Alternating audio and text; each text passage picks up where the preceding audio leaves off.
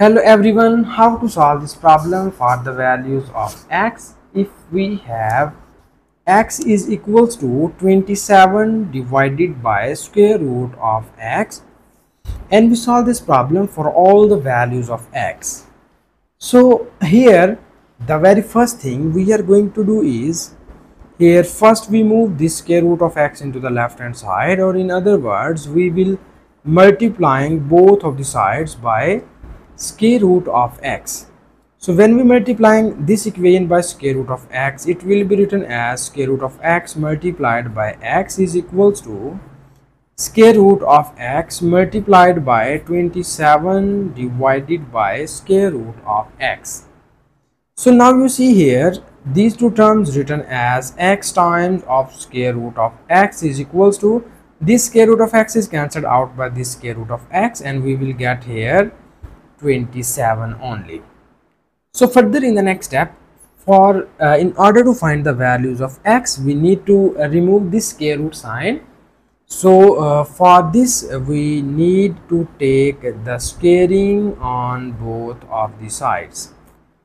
So when we will take squaring, it will be written as here we apply this square separately on both of these values, and it will be written as x square multiplied by square root of x and its whole square is equals to, here first we write the prime factors of 27, and we know that the prime factors of 27 are 3 cubed and its whole square. And in the next step we need to use here the nice exponential law into the right hand side. So you know about that, if we have a to the power of m to the power of n, so if we need to interchange these two exponents, and it will be written as a to the power of n to the power of m.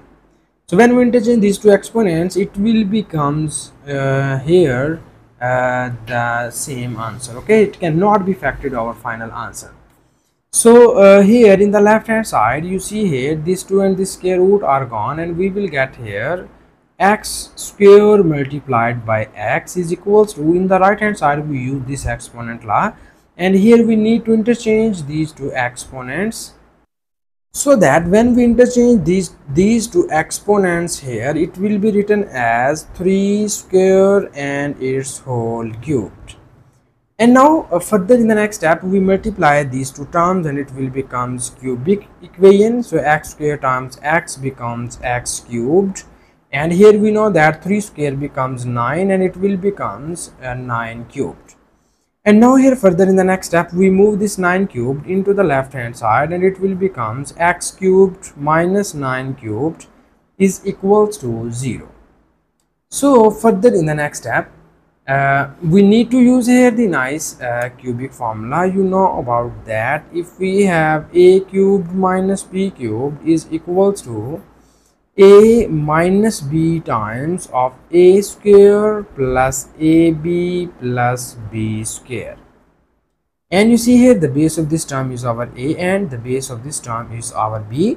So according to this cubic formula we write our above equation as in this form. First we have a minus b, here our a is x minus b is 9 into, again we have a square, so a is x square plus ab, a is x and b is 9 plus b square, so b is 9 square, and this is equals to 0.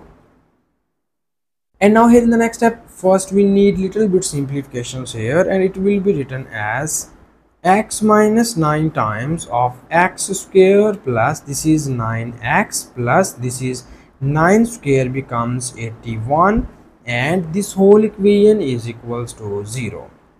So in the next step we divide this equation into the two cases. The first case is we write x minus 9 is equals to 0, and the second case is we write x square plus 9x plus 81 is equals to 0. And now from first case we easily get the value of x is equals to 9. This is our first root of the given equation. And now for in order to find the other roots we need to solve this quadratic equation.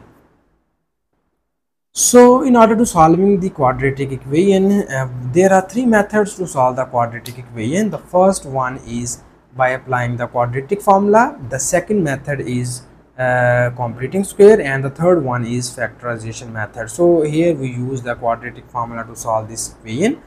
For this we write the coefficients of this equation, and its coefficients are a is equals to 1, b is equals to 9, and c is equals to 81.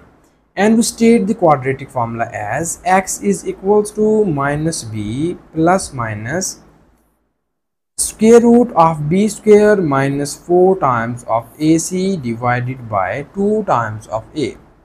This is the our quadratic formula, and now we need to substitute the values of a, b and c here. After substituting the values, it will be written as x is equals to, this is minus b, the value of b is minus 9 plus minus square root of b square, b is 9 square minus 4 times of a is 1 and c is 81, and it is divided by 2 times of a. So here our a is equals to 1. And now further in the next step we need more simplifications, and here we have x is equals to, this is minus 9 plus minus square root of, this is 9 square becomes 81 minus 4 times of, this is 81, and divided by 2 times of 1 equals to 2. So here we need more simplifications, so that for this you see here we have x is equals to minus 9 plus minus, here we need to take common 81 from here. So when we take common 81, we get the remaining values are 1 minus 4, and it is divided by 2. And further in the next step we have, this is minus 9 plus minus square root.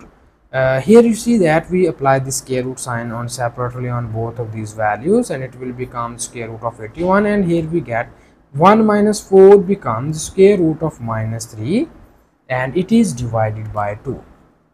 And here we get x is equals to minus 9 plus minus, we know that square root of 81 becomes 9, and this is square root of 3, and we know that when negative sign appears inside the square root sign, so it will becomes here iota. So this will becomes iota, and it is divided by 2.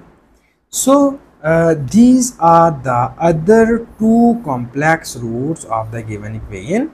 And finally we have, there are three roots of the given equation, and the third root is x is equals to 9.